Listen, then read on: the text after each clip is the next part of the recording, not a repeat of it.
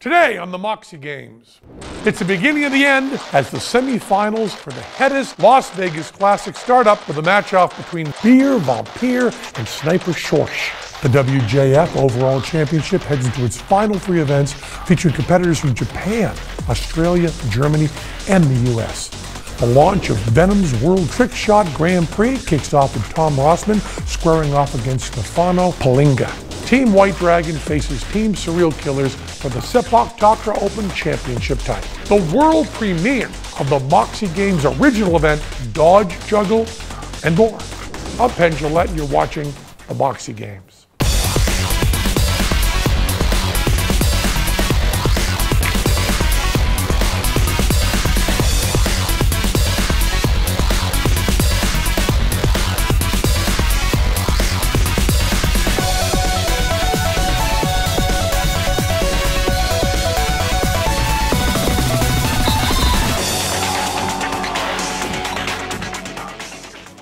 This year, the Moxie Games are being held at SkillCon, the ultimate skill convention, which features exhibitions, performances, demonstrations, workshops, and learning experiences from the world's best practitioners in the most diverse set of skills targeting physical and mental abilities. SkillCon is where you can not only see the Moxie Games live, but also learn these skills from the best in the world. We'd like to thank this year's sponsors, Angry Joe's Coffee and Moose Walks, for supporting our event. Right now, the Headis Las Vegas Classic semifinals are about to get started. And the world's greatest rock, paper, scissors champion, Master Rochambola, is standing by. Thanks, Penn, and a big thank you to Moxie Games for hosting us. The Headis Las Vegas Classic semifinals will feature Beer Vampire, pronounced vampire in English, but only rhymes in German, so we'll stick to German, Sniper Schorsch, Petty Potter, and Rolly the Butcher. These are not the athletes' legal names, however, these are the names they are best known for in the sport of Headis. Right now, we're getting started with the first semifinal matchup between Beer, Vampire, and Sniper Schorsch. There are only a few rules you need to be aware of. We are playing to 11 points, but you have to win by 2, and we're playing best 2 out of 3 sets to win the match. The serve must bounce on the server's side first, and if it hits the net or the opponent's side of the table first, the point goes to the opponent. Now joining us for expert play-by-play commentary, all the way from Germany, is Thomas Mika and Felix Nauert. Okay, thank you, Master Rochambola, and good afternoon, ladies and gentlemen. I'm Thomas Mika. And I'm Felix Nauert. Let's get right to the action. So a slow start from both players, no risk at the beginning. Oh, he hit it right into the camera. Nice start. Oh, he's too short for this ball. Got a decent volley going here. Both competitors taking it easy on each other. Oh, net shot, and the ball comes back. Oh, that one just almost made it above the net.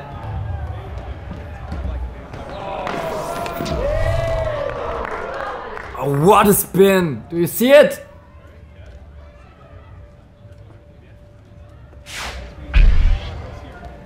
Nice spin move there by the Beer Vampire, and he's, I think the Beer Vampire actually managed to outsmart himself that time. Back to Transylvania, buddy. Oh, and a great Murach. That's a mistake at the serve. He's really good at this. Seeing the replay again, nice Murach by Beer Vampire. Going back to the action now, nice corner shot off the end of the table. Oh! Clearly point for Sniper. Using your hand there, buddy, that's not allowed, and the Beer Vampire gets back to work. What's going on with Vampire? 6-1 already. Sniper at the serve. Smash left, right. Next mistake by Beer Vampire. 7-1 already. Mistakes, mistakes, mistakes. Nice volley to start. Both players taking a little bit more of a conservative approach at this time. And the Beer Vampire come back. First volley, next volley. Oh, that's too short for the Sniper. 7-2.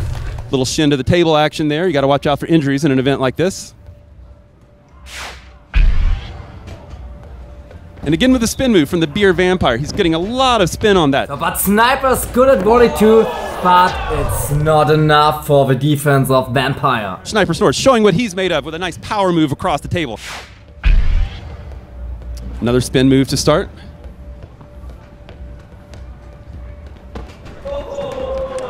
Some of these hits are a little dirty, hitting the net. That is legal, but both competitors want to maintain control at this point. Point for Vampire. In German we say it, beide gut. Really great point by both players. Defensive action, offensive action. Really, really nice Headis. But there you see, Sniper's slow. 7-5 already. Vampire back in the game. Mistake. Another mistake. 2 easy points for Sniper. Oh, nervous mistake by Beer Vampire here at set points for Sniper. Falk serves, nice high move, giving Marcus plenty of time for that volley. It was up in the air. He had all day long to make that actual hit. Easy mistakes by both players. Not a good serve, but not a good smash from the Sniper, so it's 9-7. Next easy mistake, 10-7 for the Sniper. So here we got the set points for Sniper. And Falk continues to send them off the table. I'm not sure if this is part of a long-term ploy on his part or whether the Beer Vampire had too much beer last night. Sniper's chance to win the set while he's serving. He forces Beer Vampire down to the ground and wins the set.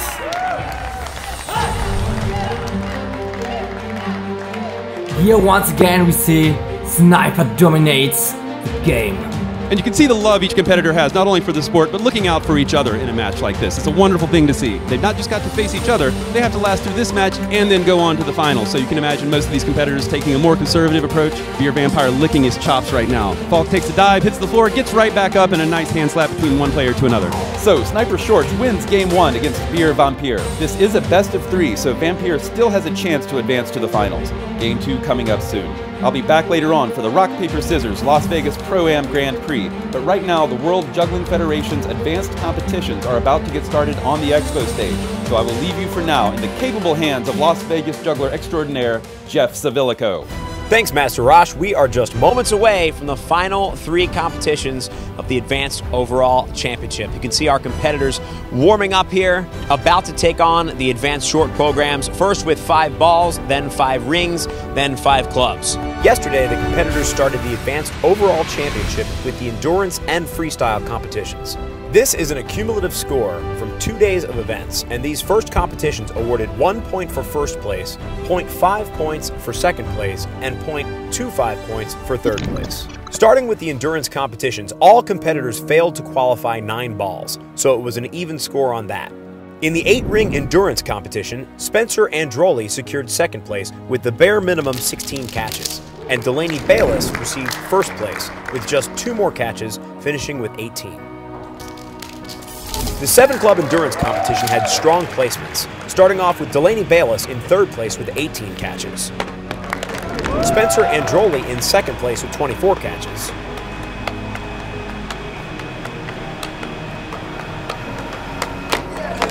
and Masahiro Takahashi in first place with 54 catches.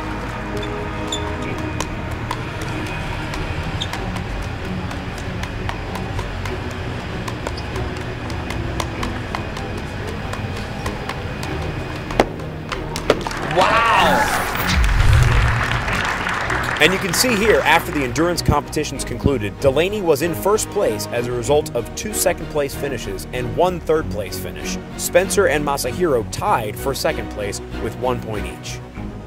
In the 5-ball freestyle competition, Julius Prue received third place for 2 connected 5-up 360s. Spencer Androli received second place for a 9-7-5-3-1 up the back into back crosses.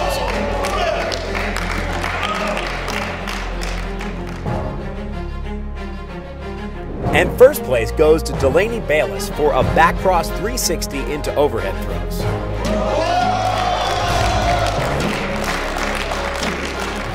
Delaney received second place in the 7-ball freestyle competition with a 5-up 540 into a collect.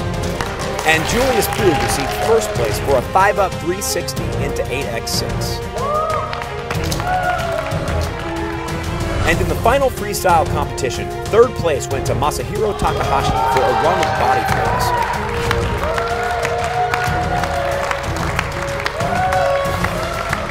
Second place, Kenny Chung for a run of a move called Lazies. and Delaney takes home another first place finish with a 3-up 360 into 7.5, 6.6, 1. So final scores after the endurance and freestyle competitions. We have Delaney in the lead with a 3.75. Spencer trailing behind in second by 2.25 points with a 1.5. Julius in third with a 1.25. And Kenny with a 3.25 point disadvantage going into the short programs with only a half a point. And what more appropriate background imagery could we ask for than the Moxie Games dancers kicking off the final 3 events in the overall championship? Today you're going to see Delaney Bayless, Kenny Chung, and Spencer Androli's 5-ball routines. And now, here to provide you with expert play-by-play commentary is World Juggling Federation President Jason Garfield and Penn, Jillette. Thanks, Jeff, and good afternoon, ladies and gentlemen. I am joined by Penn, Jillette, who started his career in entertainment as a juggler, and being one of the smarter ones, realized that it was going to take more than juggling to get where he is today, and yet it's because of juggling that he is literally here today. Anyway, welcome back, sir. Good to see you, Jason. Thank you. Thank you for being here. So, you know, you joined the ranks of many celebrities who started their careers off as jugglers. Neil Patrick Harris, Patrick Dempsey, Steve Martin, and Tom Hanks. All of these success stories have one thing in common, which is that they quit juggling and then success followed. Now, surely it takes more than just quitting juggling to become successful, but is it that in order to become successful, you must stop juggling?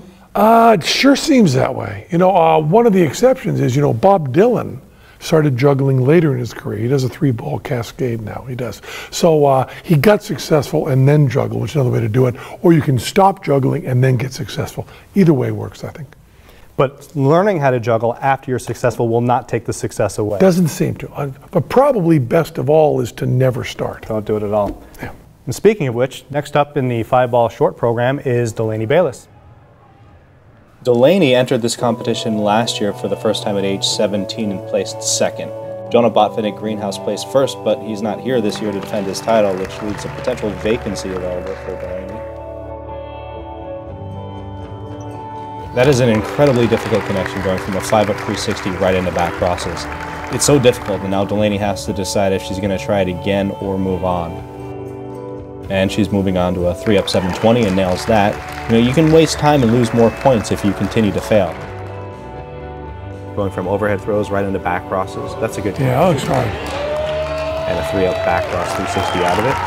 Now, she won't get the connection bonus for that 360, but she will maintain the points for the overhead to back cross connection. Now, stopping between tricks gives you no connection, right? Right. But you still get your points for the trick.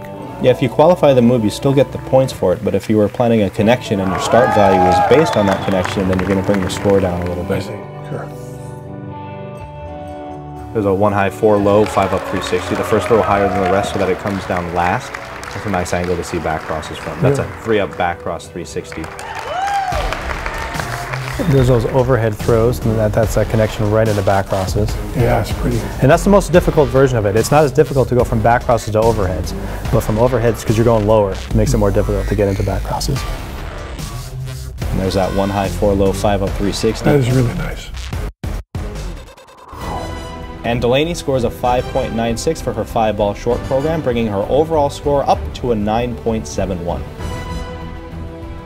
Kenny Chung and Spencer Androli still have a chance to get their scores up from the 5-ball routines, and we'll see that soon. But coming up next, Venom's World Trick Shot Grand Prix, the Rock, Paper, Scissors Pro-Am Grand Prix, The Sepak Takraw Open, and Dodge Juggle only on the Moxie Games. While we wait for the debut of Venom's World Trick Shot Grand Prix to begin, let's check out some of the foot sports at the Moxie Games. This year, Foot Sports UK launched a completely new sport, foot darts. It was an overnight success, gaining 57 million views and an invitation to SkillCon, where they held an 8-day tournament and, in collaboration with SkillCon, created an even newer event, Takraw Darts. The idea? Recruit Sepak Takraw's finest players to serve and spike balls into the huge 22-foot by 25-foot dartboard. This year was just an exhibition to pave the way for next year's World Takraw Dart Championships. This is a new and exciting foot and dart sport event that's going to continue to explode all over the world. Of course, we also have the best dart players at SkillCon. That's 10 bullseyes and 0. But we'll get to them later. For now, back to Venom's World Trick Shot Grand Prix, where Brian Pauly and Jason Lynch are standing by.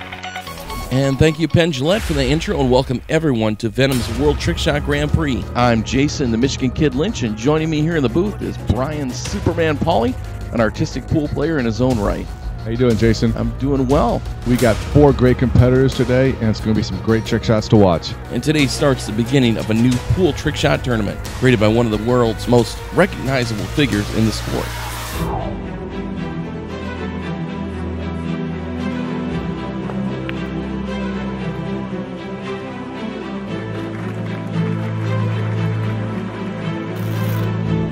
People always think, I have the best job on the planet, but they don't see the sacrifices behind it. It's a lot of traveling, it's a lot of practice, and you have a family, you can't spend so much time with them. You're literally missing your own bed because you sleep, half the time in a hotel and spend your life in travel in planes and cars, and it's a tough life.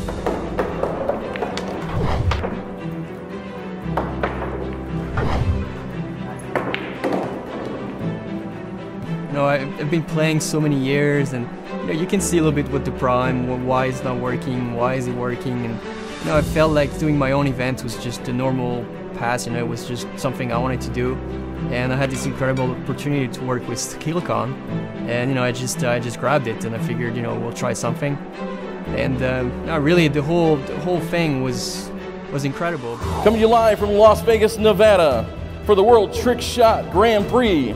He's a 2012 inductee for the National Italian American Sports Hall of Fame, a 3-time ESPN World Cup of Trick Shots champion, a 2-time ESPN Trick Shot Magic champion. Say hello to Mr. Trick Shots, Stefano Palinga. Our second competitor. He is a 3-time ESPN World Cup of Trick Shots champion. He's a 2007 U.S. Open Artistic Pool champion, the 2006 WPA Open Artistic Pool champion. He is considered the founding father of modern-day artistic pool. Say hello to Dr. Q, Tom Rossman. All right, well, Tom's chosen for the first shot here. This is a compression bank shot, or kick shot, actually. He's going to hit the cue ball into the rail. It's going to pass by the 9 there and kick the 8 ball cross side, flipping the bag over, sending that 8 ball into the side pocket. All right, Tom, let's see if he does this here. How would he hit that? No problem, man. He does this in the shows all the time. I expect him to make this one. Beautiful shot. Here's Stefano. No score there. Oh, he just missed the bag. Yeah, so Tom took a 1-point lead here. Stefano was picked one of Mike Massey's shots, actually out of Mike Massey's book. This is called a jizz and hum mess. You've got to get all these balls set perfectly on this table. The kisses, caroms, everything's got to work together. Yeah, Massey named it properly. It does look like a mess right there. All right, very difficult here. Let's see what he does. Oh, no problem. Oh, he hit that like a hanger, didn't he? Yeah, Stefano tied it up, 1 apiece. Nice shot, Stefano. Here's a replay here. Good to see him back shooting. Here's Tom, see if we can answer. A little slower. Pocket speed. Look at this. Not a problem. Tom leading 2-1 here. That's a beautiful shot. Everything pocket speed here. You mix the cue ball. The third shot, and Tom's second shot, it's a push-through shot. It's actually called a hand is quicker than the eye. He's got a big distance between the cue ball and the 3. He's going to hit the cue ball and follow through. The cue and the 5 will actually split, actually hit the 3 ball into 2 balls that are hidden under the handkerchief. The biggest thing on this is to actually have a really good straight follow-through to make this shot. We'll see whose eye is quicker on this one. Looks like he's got a magic trick here. It's a pretty shot if he hits it. No problem. Look at that. Great shot. 3-1. Favor of Tom. Put some pressure on Stefano here.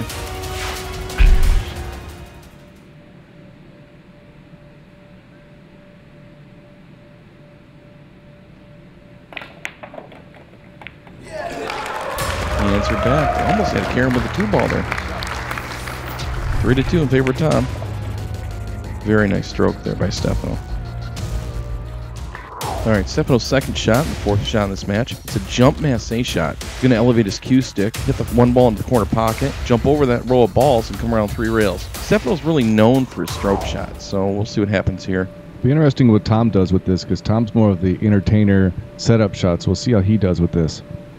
Needs to make this a tied up. Oh, man. Probably clipped the row of balls there. Didn't expect that. Yeah, he just didn't seem like he got enough of a jump on it. There's Tom answering. Ooh, good stroke. Here we go. Check this out. 3 rails. Does he get it? Does he get it? Oh, man. Did not connect. Still in the lead, 3-2 here. Boy, put a nice stroke on that. Man. Very nice stroke. Look at the spin on that ball. Pretty shot, but he barely misses by only inches. Look at that. Unbelievable. Wow.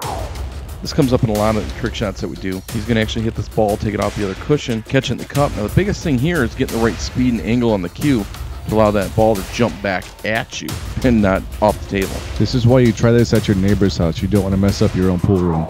Tom in the driver's seat, 3-2, so he's picking an old standard of his. Oh, look at this. Yeah, nothing but net. That's smart for Tom to do that because he knows the shot in and out. See Stefano's response. Look at this. Pretty good hands for Stefano there. Tom's still leading 4-3 here. Here's the replay. He hit this really good. Pretty quick there with the hand. All right, this is actually a shot that Stefano's used in ESPN Trick Shot Magic numerous times. The biggest thing here is to actually just hit the 7 on the jump. You do not want to hit the 9 when you jump that cue ball into those stacked balls, because if you do hit the 9, there's no chance of it coming down and landing on the bottom.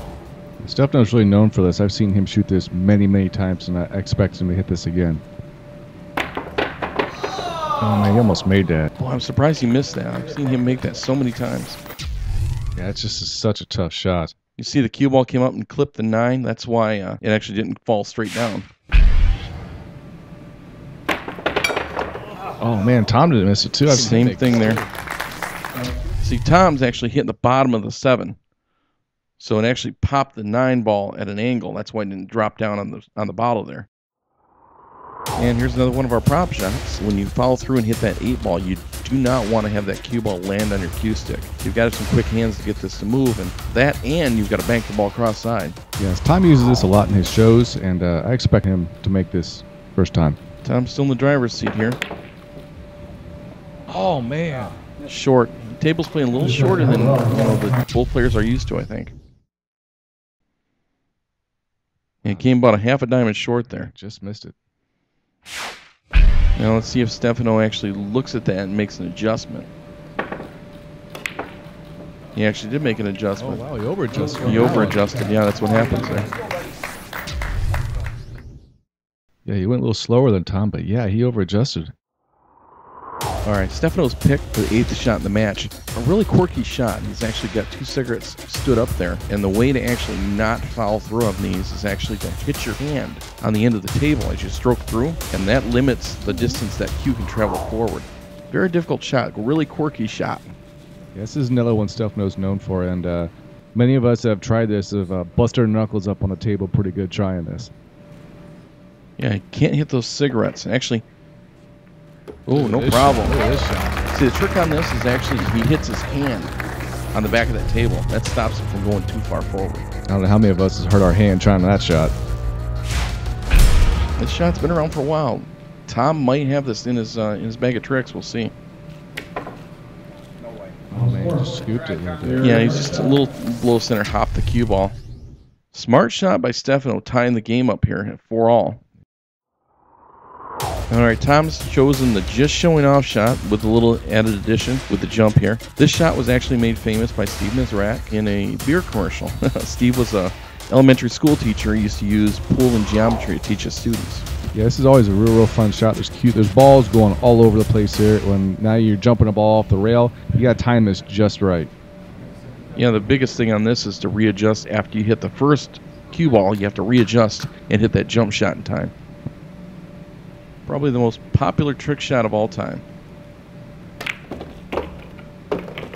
There's the 8-ball. Look at this. No problem. That good. Beautiful shot. Nice variation of that old classic shot. Now, I think Stefano should make this without any problem. The biggest thing for Stefano, his strong point's not the speed jumps and stuff like that. So he has to reposition himself quick enough to be able to hit this jump before that 9-ball falls. Let's see what he does here. Balls go. Does he get it in time? Yes, he does. Ooh, buzzer beater there. But he did get the 10-ball in the corner before that 9 drop. Nice shot. Okay, hold on a second. Hold on. Nice show, sportsman by Dr. Q there. That was beautiful. That was a beautiful stroke. Here's the replay here. Repositions. There's the jump, catch. Barely got it in there before the 9, but he did get it there. So as it stands right now, both players are tied with 5 points each. This is a first to 10 point scoring system, so it's still anyone's game. But right now you can hear the Moxie Games music starting from the Expo stage, which means it's time for the Rock, Paper, Scissors Las Vegas Pro-Am Grand Prix to get started. So we'll take you now to that, and we'll see you back here later for the continuation of Venom's World Trick Shot Grand Prix.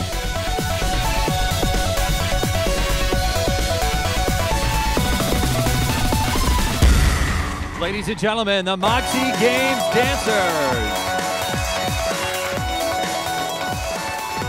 And now, please welcome your host, the undisputed greatest rock, paper, scissors player of all time, Master Rochambola. Thank you. Thank you all. Thank you all. And a big hand for Moxie Games as well as for the Moxie Games dancers. You guys are about to see unparalleled one-on-one hand sports combat. Anyone who doesn't believe rock, paper, scissors is a serious sport has never actually played it. It requires the same mental focus and reaction time as gymnastics, esport fighting games, and horseshoes. Now, there are 2 basic strategies in rock, paper, scissors. Reading the other player and influencing what they do. There's 2 ways to do this. Both physical, you can look at what the other person is throwing, physical tells, or you can influence them with the way you throw. You can also pick up on patterns, as well as put out fake patterns to fool your opponent. There's also cheating. Switching throws last minute. Now this is very low play, only used by very sad and desperate players. Reffing today's match is someone who's called me out on those things more times than I remember. He has busted me over and over again for attempting to cheat, and he has actually made me a better player. I'd like to introduce to you the head referee of the World Rock, Paper, Scissors Society, direct from Toronto, Canada, Brad Fox. Thank you very much. We've seen a very high level of play today. For those of you who are just joining us and not aware of the rules of competitive rock, paper, scissors, I'll give a brief overview. There are 3 throws. There are only 3 throws. They are rock, paper, scissors. Paper is always horizontal. Scissors is always vertical. This is a competitive match, so we're playing under WRPS international rules, which is a 3-prime shoot. That's 1, 2, 3, and then you deliver your throw on the 4th prime. These 8 competitors qualified through their skills in playing something called Street. They managed to hustle enough bucks out of their fellow competitors to make the top 8. But now we're in the finals, we're playing a structured competitive game, full hustler rules. The first competitor to 10 points wins. This is a direct elimination tournament, so the winner moves on, and the loser goes home.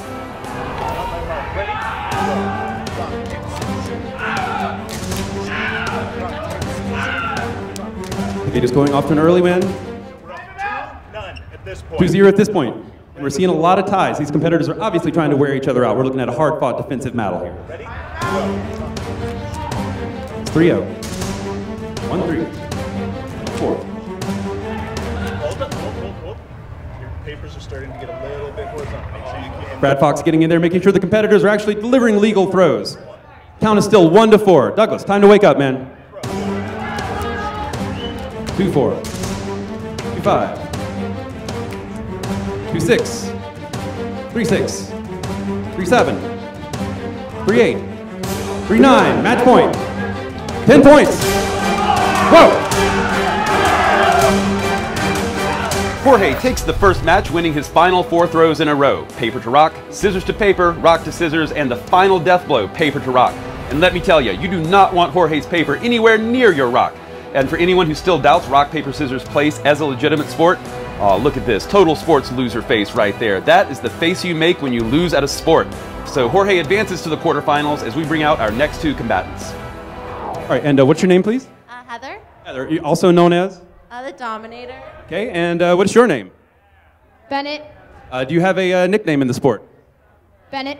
All right, that's awesome. Go with what you know. I love it. All right, Dominator versus Bennett. On my mark, ready? Bennett standing left foot forward. Scissors tie. Rock, paper, scissors. 1-0. 1-1. At that point, we're up 2-1. 2-1. Bennett takes the lead. A little bit slower. Okay, ready? On my mark, ready? Tie. 1-3. 2-3. Threes. 4-3. 5-3. Advantage Dominator. Take a break. Think about the strategy of what your opponents are doing. Heather starting off from behind. That's a defensive strategy we call the Urbanus opening. Ready? 5-4. 6-4. 6-5. That's fine. It was her point anyways. Ready? Tie matches again. Sixes. 6-7. Bennett takes the lead. Sevens again. Tied up at 7-7. At any point, These competitors are completely in each other's head. Completely in each other's head right now. Hey, hey, let him think. Let him think. hands up. It's all good. Bennett, I'll get you to take another step forward. Bennett's still in it. Dominator's still trying to dominate. Ready? On my mark. 7-8 Bennett. Tens. And Bennett is still in it. Wonderful match, Heather. You really took him the distance on that. Now, an interesting statistic in this match to note. Heather and Bennett tied 6 times, and each time they both threw scissors. They're obviously both relying on endurance here by tying on the most difficult throw to form, which is scissors. Bennett dominated the Dominator, winning his last 3 throws in a row. Rock to scissors, paper to rock, and finally destroying the Dominator's scissors with his rock. If you smell la la la la la what the rock is cooking. Bennett advances to the quarterfinals, and we are halfway through the top 8. Now, let's get Shane and Shu out here for our next match.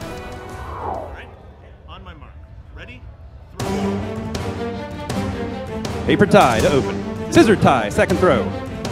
And a sloppy rock for third. Okay, so it's all tied. Ready? Go. 4 ties in a row. 5 ties in a row. Unbelievable. Are these competitors going to have anything left in the tank for the later matches? 6 ties. Finally, Shane comes up. 1-0. And more ties. 2-0. Good call, Fox. Another tie. 2-1. Shu finally gets on the board. 3-1. Advantage Shane. 3-2. Shu trying to tie it up. Another tie. 4-2. 4-2. Advantage Shane.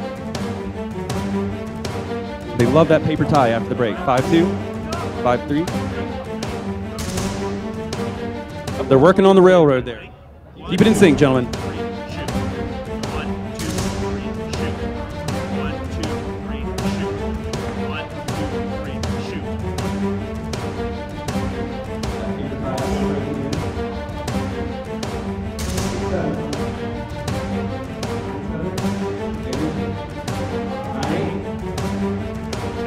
There's the match. Shane wins and advances to the next round.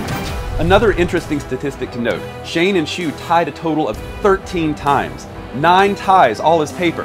And Shu liked paper so much that it sealed his fate as it met head-to-head with Shane's scissors.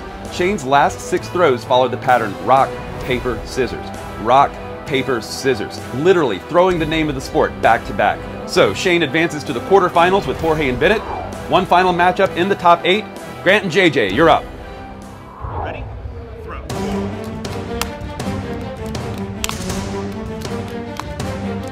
One.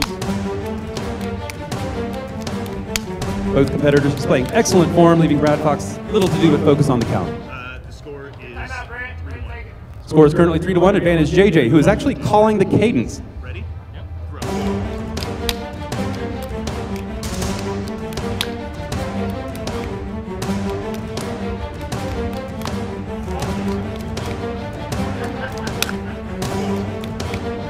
6-2, 7-2, 7-3, 8-3, 8-4. Current 8-4.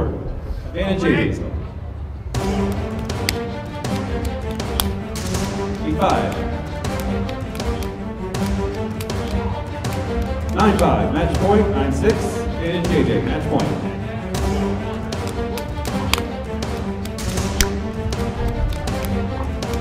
That's the match. 10 points. Nice work, JJ. A total of 13 ties. 9 is paper. Paper is the most frequently tied throw in the top 8. This is definitely an endurance match. It reminds me of Ali versus Foreman in the Rumble in the Jungle. Now, early in the round, I noticed that JJ was controlling the cadence of the match, controlling the pace. Now, this has a strategic advantage because different players do train at different speeds. And if you can get the other player to play at your speed, you can control their flow. And in the end, at 9-6, it was paper to paper, paper to paper, and then finally rock to scissors. Suck that scissors right out of him with all those paper throws, which advances JJ to the quarterfinals. So just like that, 8 competitors are reduced to 4. And we'll see Jorge versus JJ and Shane versus Bennett later on in the semifinals. Coming up next in the Moxie Games, the Sepak Takraw finals get started between teams White Dragon and Surreal Killers and Dodge Juggle. SkillCon and the Moxie Games are the home for a variety of athletes who envisioned a new sport or a new direction for their skills. Acro integration combines martial arts tricking, gymnastics, breaking, and feats of balance and flexibility all into one event. Jamie Stroud, Scott McDonald, and the acrobolic Juji Mufu kicked off their event with an exhibition of their collective skills to set the stage for their competition. More on that coming up soon.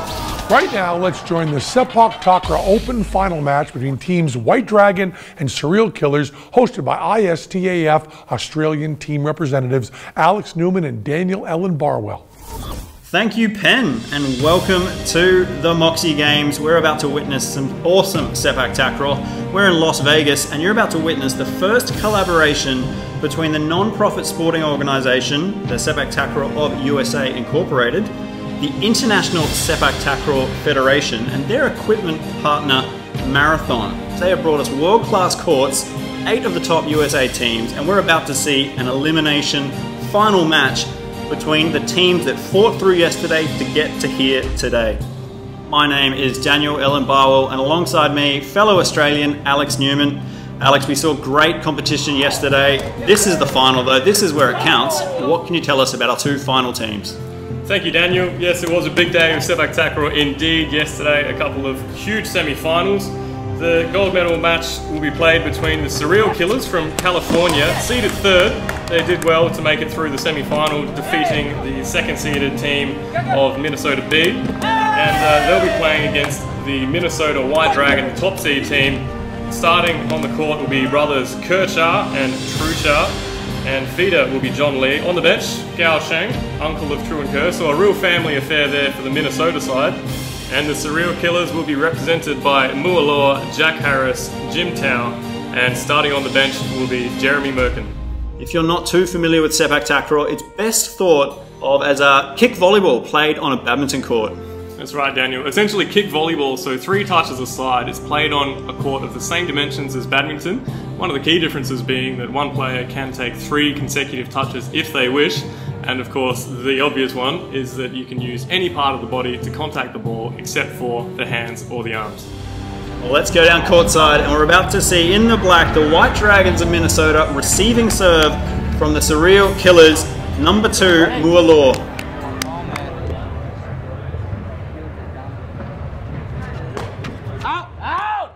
First serve nerves, have the ball going just long.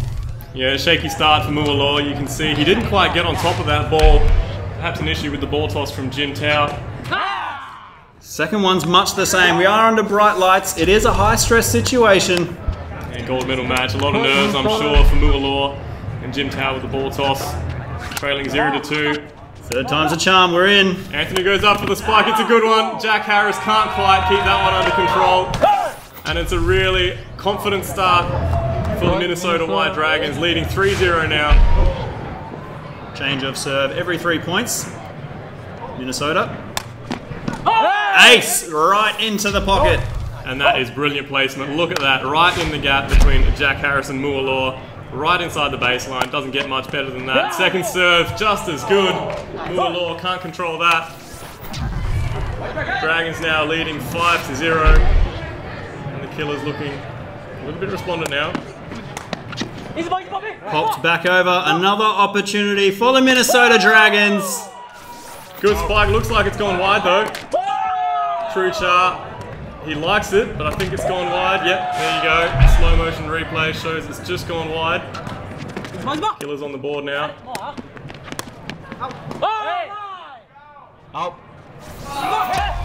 Easy play here for Truchar. Tries to do a little bit too much though, takes all three, and then just pops it out of play.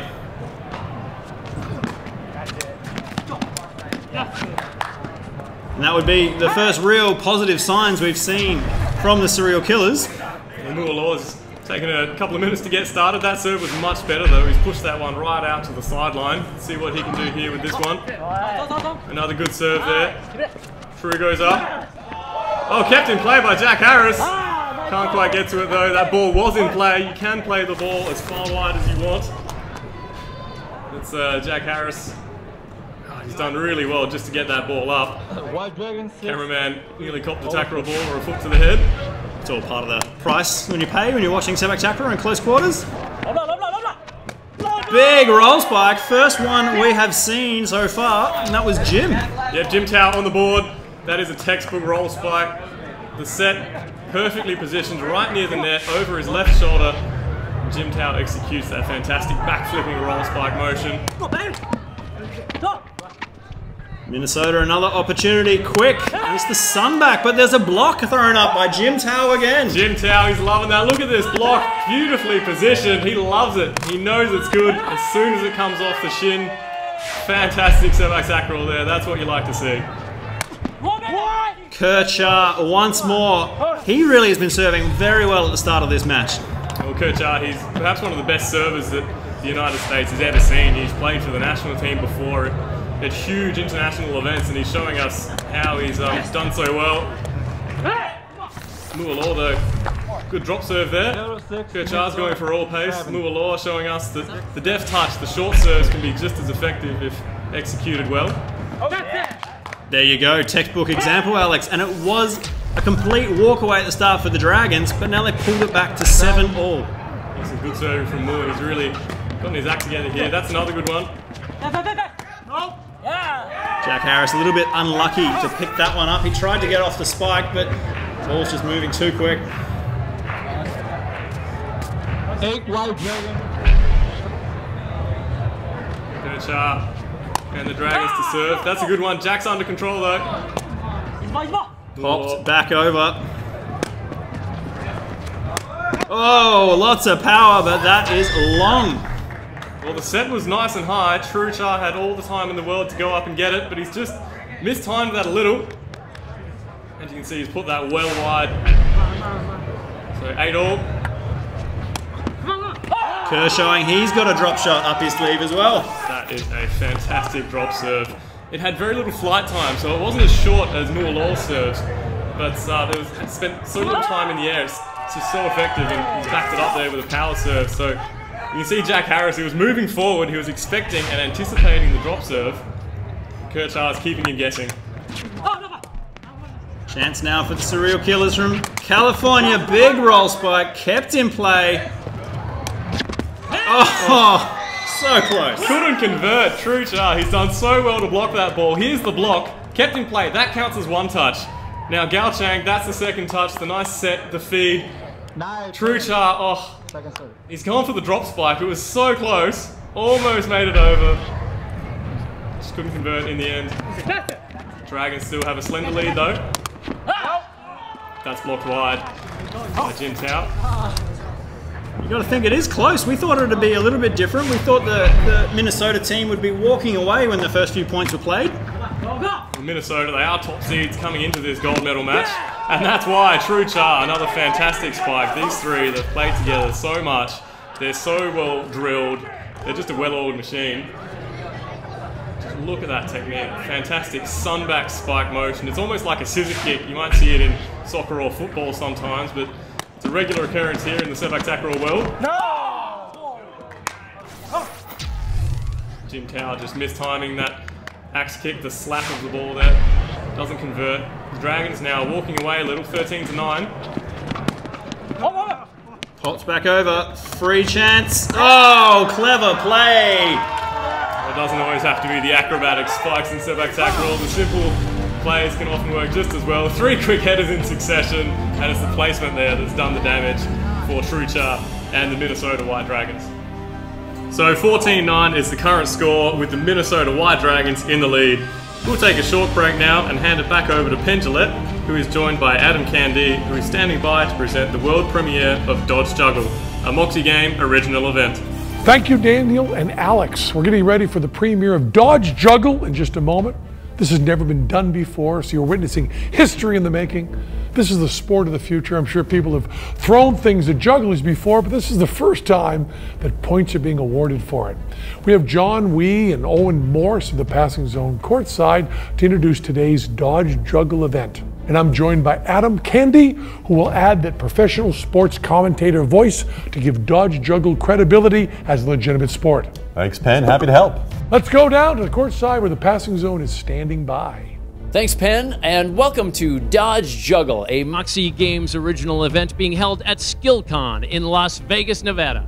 I'm John Wee. And I'm Owen Morse. We are known as the Passing Zone. And tonight we present you Dodge Juggle, a cross between juggling and dodgeball. The big difference is that instead of taking out people, you're taking out jugglers. Yeah, well, you're taking out the jugglers' clubs, at least. Oh, right, yeah. Jugglers are seldom taken out. I guess that's by right. anyone, really. No, exactly. Yeah. No. We have 3 gameplay formats tonight, and we're going to start with 1-on-5. That's right, 1 dodgeballer versus 5 jugglers. The dodgeballer has to take out as many jugglers as possible within 1 minute, and the jugglers just have to survive the wave of attacks with their juggling pattern intact. Oh yeah, it's everyone's dream.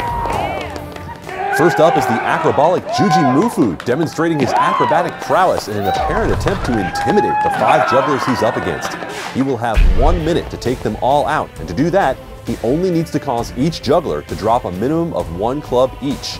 Unforced errors count, as well as intimidation techniques that result in a drop club. If the competitor succeeds in taking out all 5 jugglers within his 1 minute time limit, his completion time will be matched up against the other competitor's time to determine 1st through 3rd placements and international seeding for next year's event. Here are the anthropomorphized juggling whack-a-moles he's facing. Noah Schmeisner, the number 2 seeded combat juggler in the world. Josh Horton, the number 1 seeded combat juggler in the world. Spencer Androli, an accomplished World Juggling Federation advanced competitor. Max Poff and David Janssen, both combat juggler competitors. Janssen traveled all the way from Sweden to be a Dodge Juggle whack-a-mole. Alternates are Liam Halstead, Bennett Santora, and Malika Abramson. All right, the countdown has begun, and with the first throw, a direct hit on Liam Halstead, but ineffective. Another attempt, this time with a direct hit and exploding a club out the side door. Mr. Mufu targets the face of Malika, misses, but all 3 clubs fall to the ground. We're now down to 3. An unforced error takes Bennett down. Another unforced error brings it down to 1. Just one more to go here for Juji Mufu. Oh, here he goes. Oh, a direct hit to the gut followed by another attack, and Androli can't maintain control and lets a club drop to the ground. Juji Mufu establishes a time of 28 seconds. He took down his first juggler 7 seconds in, then another at 10 seconds in. Juggler 3 fell at 17 seconds due to an unforced error, as did Juggler 4 at 25 seconds. And in the final takedown, a blow right to the very core of Spencer Androli, and he is unable to continue. I only hope you can find someone good enough to stand out against my onslaught! He does have an incredible onslaught. He does, yeah, I noticed that. All right, well, up next is Angry Joe, who's all jacked up on his own amino acid-infused brand of coffee. I drink a lot of Angry Joe coffee. That's what I recommend. Amino acid infused, yeah. Extra caffeine. Yeah. I'm angry. Okay, well, let's see if extra caffeinated amino acid infused anger is the secret recipe to a dodge juggle victory. The countdown begins and Angry Joe targets Spencer Androli's head, but quick dodge keeps Androli in. Josh Horton drops due to an unforced error, down to 4. Bullseye on Max Bob, who's more resilient than David Janssen. Well, he lost a club, so he's on his way out as well. Schmeisner dodging well. Takes a couple hits, still does okay. Good, Spencer's out. He didn't even get hit, did he? Well, sometimes those unforced errors can be the death of you in a hurry. Androli, although he is out, is pinned in by Angry Joe's repeated peripheral targeting. Oh, Max Poff took that one straight in the chest. 1 to go now, past the halfway point with less than 30 seconds to go. Striking Schmeisner in the left shoulder, and he keeps the clubs in the air. Still in? No, hanging in there. Angry Joe's going to have to go recover and find the balls again. Looks like he's not moving at an angry speed right now. He's angrier, Joe. And Angry Joe is going to leave one on the floor. As impressive as Juji Mufu was at taking down the 5 jugglers in record time, Schmeisner sets the world record as the first juggler to survive a 1-minute wave of attacks and proves to be the most formidable player in 1-on-5 dodge juggle. Okay, here we see Angry Joe's first 2 throws that connect. The first one bouncing off Max Poff without effect, but then striking David Janssen, appearing to temporarily break his arm just long enough to drop a club. What are your hopes for the future of the sport of dodge juggle? Well, I'm hoping that all my little Joes and Josettes out there drink a lot of Angry Joe coffee. I think that'll help. Yeah. Up next is Charles Peterson of Red Eye Rhino, the leader in sublimated dart jerseys and shirts, and the organizer of America's premier dart event, the Premier Cup of Darts.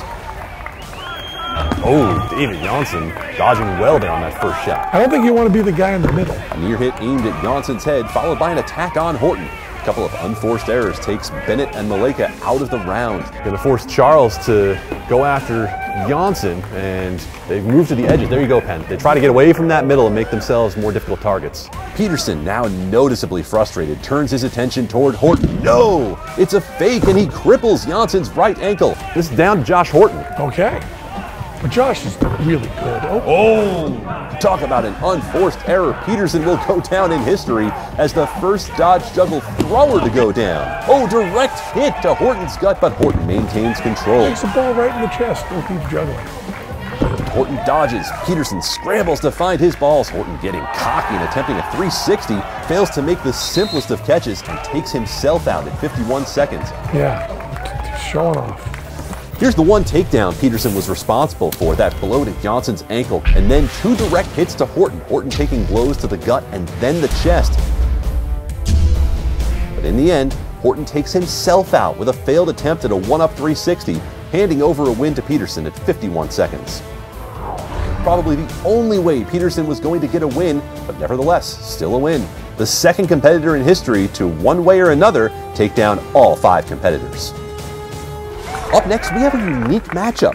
Cameron Ritter, who's also an accomplished juggler, takes the position of the thrower. This will be particularly interesting and more threatening to the jugglers because only another juggler understands the timing that juggling requires and can strategize based on knowledge of that timing.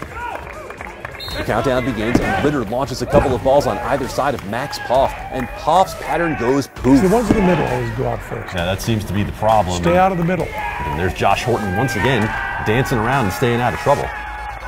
Cameron Ritter of Primetime Personal Training, the 1 in the 1-on-5. Now going after Horton, missing the target. Ritter scrambles to find his balls, aiming in at Horton's face, but Horton dodges and stays in. Ooh, Josh. He's jumping and moving and keeping the clubs in the air. Ritter now turns his attention to Janssen, taking him down and bouncing a club off Bronson's right quad. Ritter now going after Nicholas Bronson's head, Bronson's long neck, allowing him to dodge without moving his body. Now he's in the middle, but takes the hit and keeps on chugging. Remember, Cameron has to stay behind that line, can't get any closer to fire the balls or to go retrieve them. Oh, nice trick. Oh, right there at the end. Bronson, can he be the last man standing? Yes, he's going to be there at the end of the clock, and Cameron Ritter can only take out 4 of 5. So here we see Horton dodging an onslaught of half a dozen or so attacks, able to keep his eyes on the incoming attacks while maintaining control over his clubs. We see Horton gets hit, but keeps going. And then right here, trying a neck wrap while under fire and loses control. Yeah, just spend your time taking everyone else out, and Horton will drop trying tricks when he knows everyone's looking at him. But Ritter unable to take out Nicholas Bronson. All right, 2 more rounds to go in this historic event, continuing with Geisy. Oh, she tries both hands at once. Yeah, I don't know if that's think that's wise, because you lose all the power. Well, that's the thing. The cannon fires twice, but only at half speed. Yeah. Well, Geisy trying the double throw has yet to take out a competitor in the first 15 seconds. Halstead, they're unaffected by the, we're not going to call them lobs. They're not quite lobs, but they're certainly not Juji Mufus. Her best bet would be to wait till they get tired. You know, like another 20, 30 minutes. That's true, and that would be a competition for another time. She only has another 35 seconds here. Johnson next on her hit list, causing a convulsion that results in a drop. They're getting a little cocky, aren't they? Geisy now dedicating 2 balls in Horton's direction, swatting one of them away, and another block with a club while continuing to juggle. Horton going back to his old ways, throwing tricks. Successful execution of a 360. There is no benefit to doing tricks in this competition. Oh, Josh just inviting it now. And that's going to be time for Geisy, who takes out 2. Oh, she doesn't know the clock's over. Or does she? Just taking out a little rage there at the end. Time is called, and Geisy may think she was the one who needed to survive the minute, celebrating with a high five to the ref, then high-fiving her opponent, something rarely seen on the field in any sport. Here again now are those walks by Horton. And now those moves while getting hit by the ball, just continuing to show off. Horton doesn't just want to survive, he wants to survive in style. Monica now finishing off this year's Dodge Juggle 1-on-5 event. Looks like she's going to go for that 2-handed approach. No, she has thought better of it after watching what Geisy went through. There's Josh Horton. Well, Josh Horton's just swatting him away. Josh just adding in some flair. He's the tough one. Monica does not have a lot behind those He throws. caught the ball, goes into 4, throws it back to him. I don't know. Back on the playground, that meant that Monica would have been out. Yeah. Liam Halstead swats one away. Monica is not having a successful round through the first 25 seconds, that's for sure. No, not at all. Horton now back to neck wraps, gets hit twice while paying more attention to his tricks, but doesn't lose control. Monica still looking to get a second competitor off the floor, still 4 of 5 hanging in there. Ooh. Josh Horton's haunting Monica, as if to say, you have no chance of taking me down. She got a lot to accomplish in 5 seconds, don't you think? I feel like the task might be too tall. 2, 1, and thanks for playing Monica. But Monica is still focused on taking out Horton. Oh, Monica, let it go, it's over. Oh, lands a blow right to Horton's face after time is called, after the whistle is blown. Oh, I believe she might have just been ejected after the whistle. So here we see Horton's audacious flaunting of his abilities, instigating what inevitably resulted in a softball gently bouncing off his face. And one of Monica's shining moments when she successfully took down a 9-year-old trying to juggle. So this year, only 2 competitors successfully took down all 5 jugglers within 1 minute. And you can see here their international seeding placement. Charles Peterson in 2nd place with 51 seconds, and the acrobolic Juji Mufu in 1st place with 28 seconds. That was 1-on-5 Dodge Juggle, which is very similar to Chevrolet Juggle, but Very similar. different sponsorship altogether.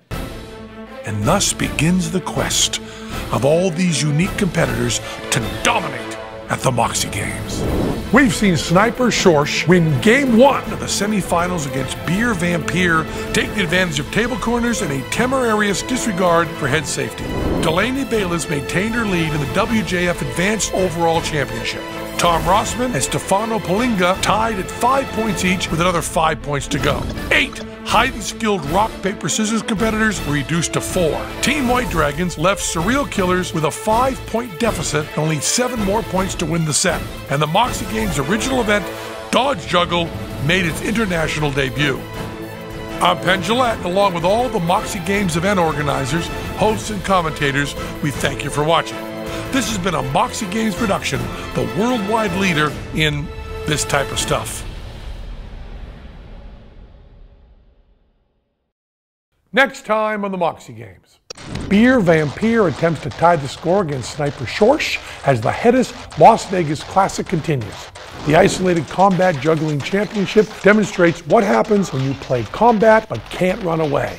Australia's Kenny Chung and America's Spencer Androli close in on Delaney Bayless's first place score with their 5-ball routines. Team Surreal Killers attempts to come back to jump ahead and win set 1 of the Sepak Takraw Open.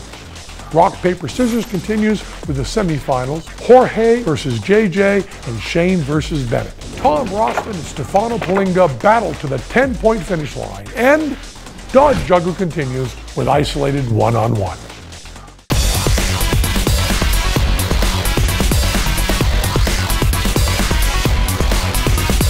It's all about how controlled and contained they can contain.